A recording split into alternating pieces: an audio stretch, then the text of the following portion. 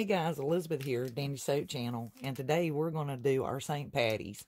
And I have an assortment of different things I've gotten from the Dollar Tree.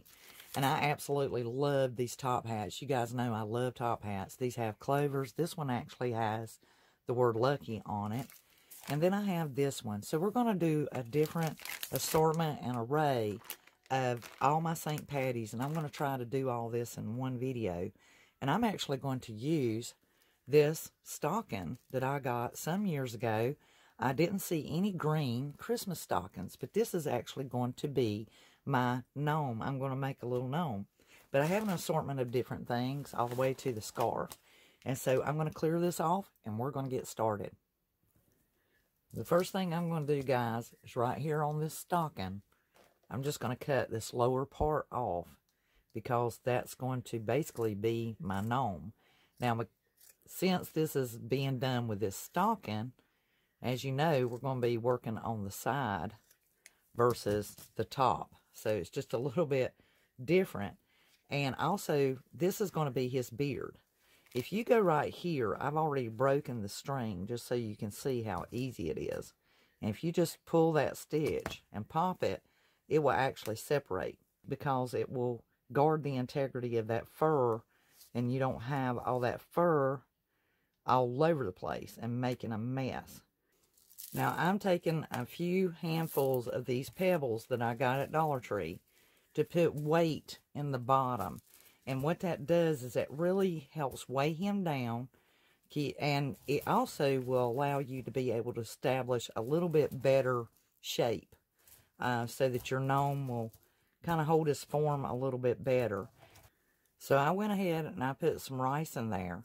And because I need to close up this gap a little bit, I'm going to go ahead and put some hot glue.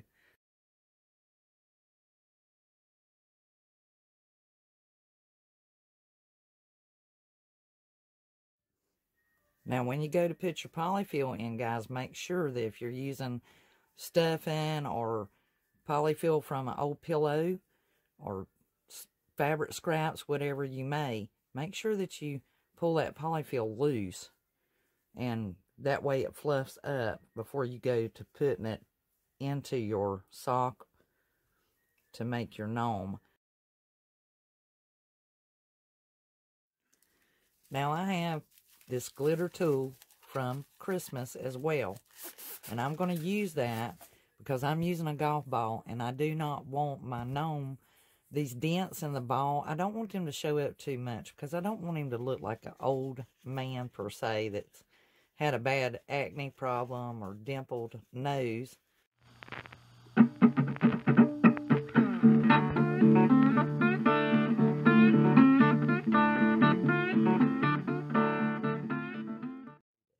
So at this point, I want to put my nose on, and he's going to be a fairly tall gnome, as you can see. And anytime that you're going to make a hat that it's not a sock, because the sock is stretchable, so it'll stretch over it. So here's the coolest thing. Just make sure that it's at least his height or double his height, depending on which way you're going. Like the width of this scarf that I'm using from Dollar Tree is more than his height. So I can go either this way and make him a shorter hat, or I can make him a more long hat, but I need to make sure that it's at least 1.5 times his height. Now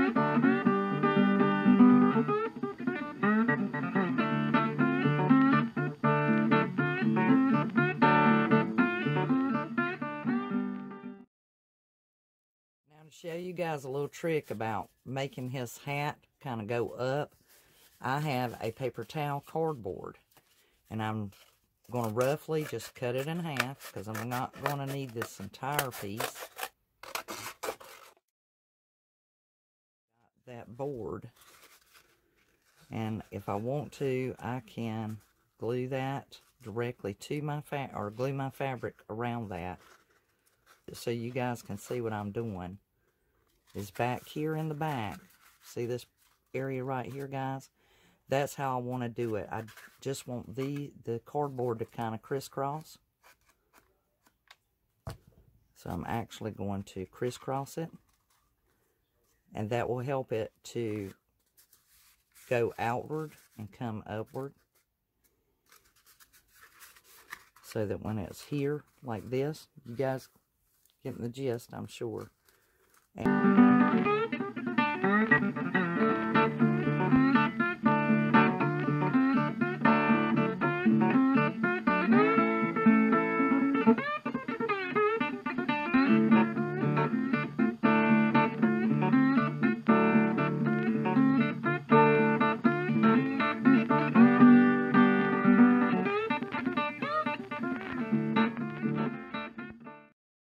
That way I can make adjustments, and you guys can do the same.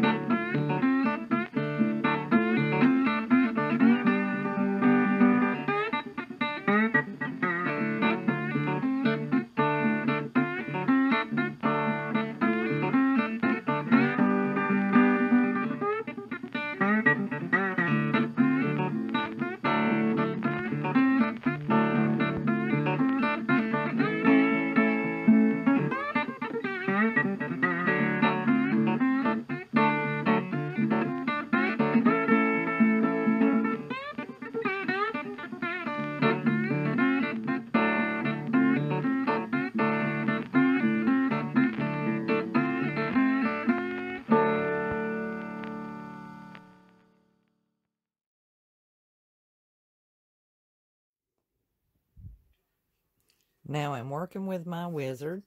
I'm making him a wizard gnome. I've added some coins on his head as a headband, because he is the lucky clover wizard. And I'm going to make him my white clover wizard.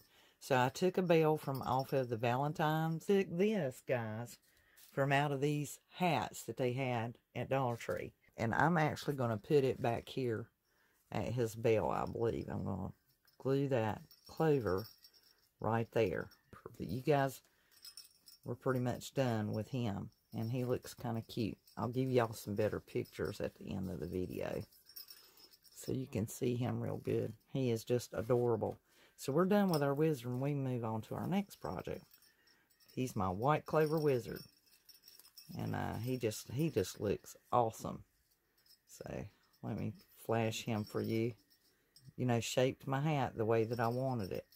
That way you can see how you can make a wizard, or a gnome rather, without, you know, if you don't have a sock and you just have leftover pieces.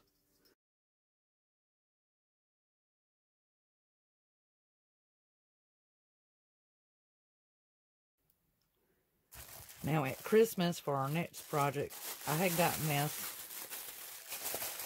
bucket from the Dollar Tree, and it had the Santa Claus on it. So I'm actually going to pop this holly off of here. And it is kind of fused on there where they welded that one into place.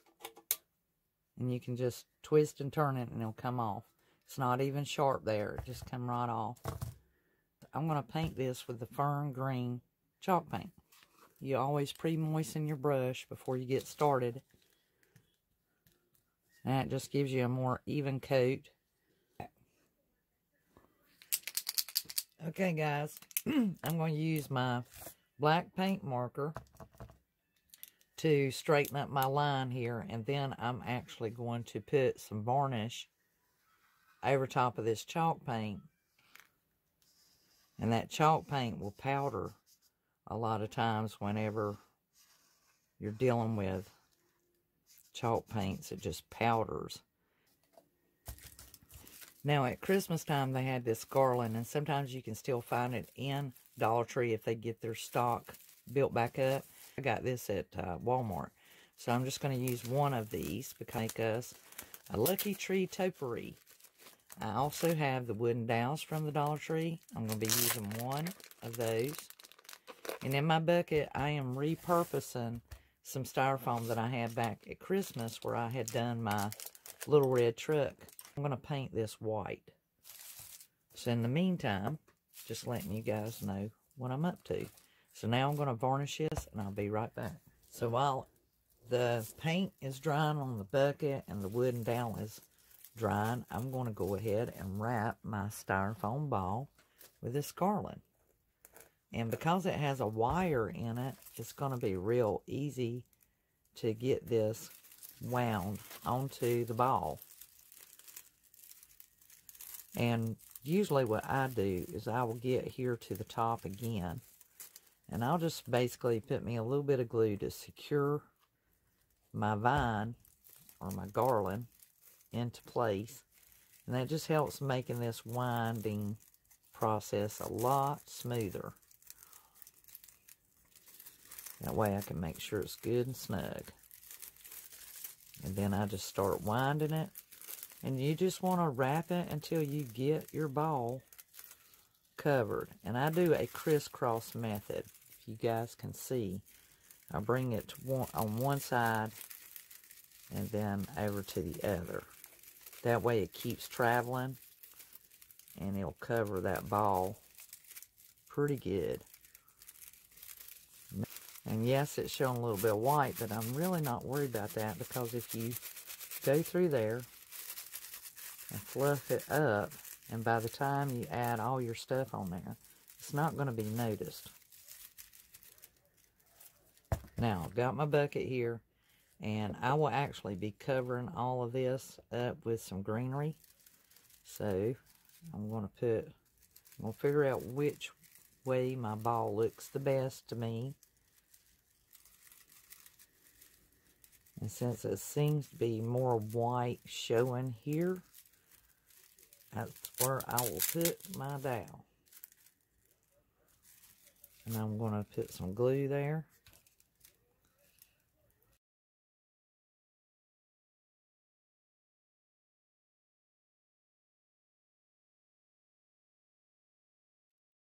And on that right there, guys, I don't really worry about it, but if it's a bothersome for you, you can use green paint, or you can use a marker like I'm doing. And a lot of times it goes totally unnoticed. People don't even note that you just colored it in with a marker, because a lot of times black will look green looking after it's dried and sit there for a moment. So I'm just covering that up with a little bit of black marker, and then I will fill that in. I will take my hot glue gun and I will fill those dips in with hot glue, and you really honestly will not even pay it any difference.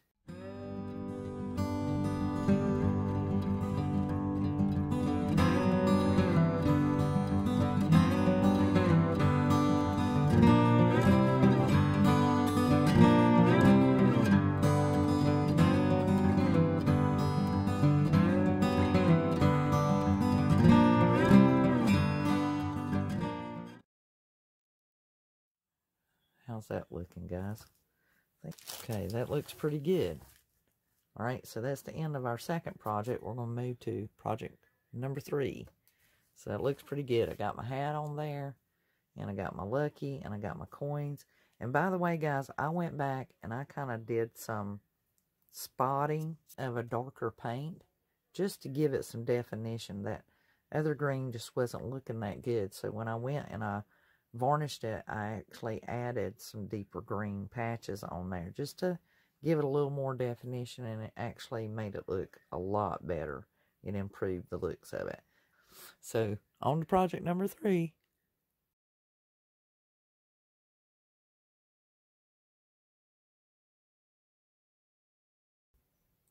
Now guys, I went ahead and I used my paint marker and did these puffed letters white. So we'll see how that turns out.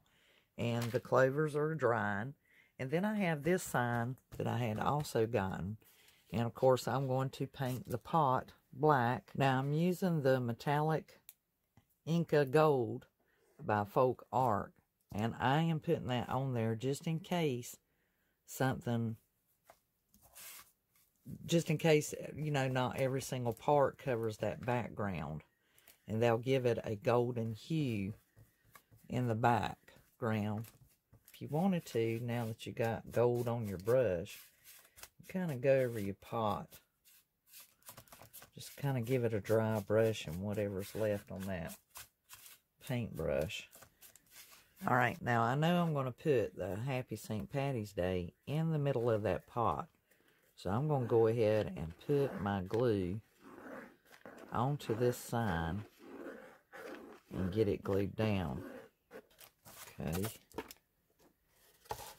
Now, as a change of venue, to make things look different, I'm going to make it look like my little leprechaun has dove into the pot. So I'm actually going to glue the legs over here and the hat on this side.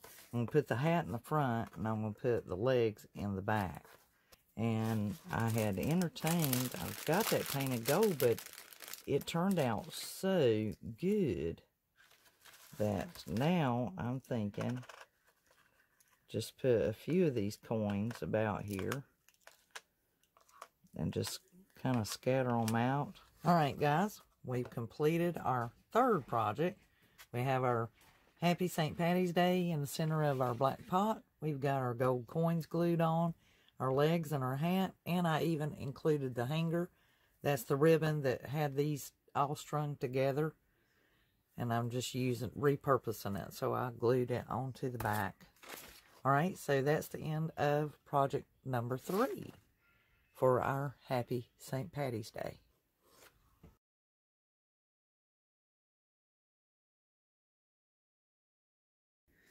Now they had this wooden clover sign, and I have tried to see if I could take it apart, and I can. This ribbon piece is fastened to the middle, so I popped it loose, and then I took scissors and I cut those clovers apart because I want to use these clovers, and I want to use this whole sign in a different way. So as you can see, I'm cutting these clovers off. Now I have this folk art paint that is shamrock, and I believe that's what I'm going to use on these clovers. Now with the clovers that I painted, I did 5, so I wanted to put the word Irish on these clovers, and I did these in white. So I'm going to put my, and I made sure that my very first clover and my last clover look the best, because Harvard did a study, and those are the ones that people, you got to make sure it's correct, and I always try to make sure it looks the best, because that's what the eyes are going to draw to first. Now I have this floral wire that I had gotten from Dollar Tree, guys, and it is green, and something told me to get it, and I'm glad that I did. This is a more heavier gauge wire, and it's about 6 feet long, and if it works out the way I want to, back right before Valentine's, when I was doing the Valentine's crafts, I had made a box out of the love word, and I did it with chicken wire. And let me kind of give you guys a flash of it. This is the one that I'm speaking of, the love box, as I call it. And I had put the lavender and the monkey grass in here, and I put a box inside that holds this up, so it looks really pretty. So what I want to do is I want to create my word Irish on this wire, and I want to put this hat atop of it. So what I want to do is I want my word to, and this bends real easy, guys. I mean, it's just like super flex, but it's, you know, it stands up. So I kind of want my Irish to kind of like a S almost. And so I just need to determine how much of this wire I am going to need.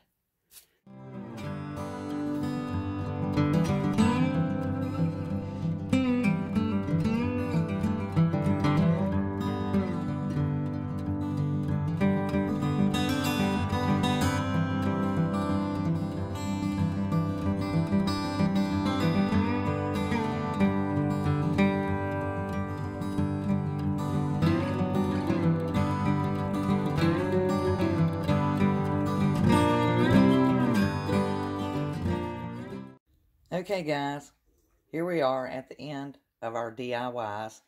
We have a total of 4 projects, and here we have our Irish on the wire coming up from out of our planter box with his top hat. Additionally, we have our sign, and this will be hung on the door, and we can see our little leprechaun has dove into the pot of gold. And then, as we come down here, we can see that aside our planter Irish, we have our white clover gnome. And he just looks so handsome with his little bell and his white clover. So guys, we're at the end of our DIY for today. I thank you for coming along. Thank you so much. If you haven't subscribed to the channel already, I certainly hope that you will. Please hit the thumbs up and give me a like if you are already a subscriber. And if you're a new subscriber, welcome. And I hope that you find some creativity here or explore this and create something of your own. Please take a shot of it, snap a photo, and tag me on Instagram.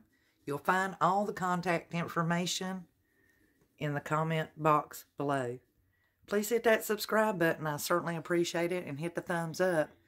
And if you haven't joined the Dandysoap DIY gang already, you'll find the link down below.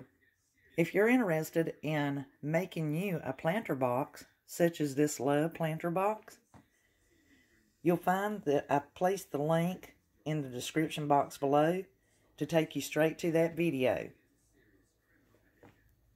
So repurpose all of your Christmas items and different things along the way that you bought and maybe you didn't get to create the idea that you had in mind. I certainly like to see any projects you're working on. Until the next DIY, you guys have a wonderfully dandly crafty day. This is Elizabeth saying to the next DIY. Over and out. Bye guys.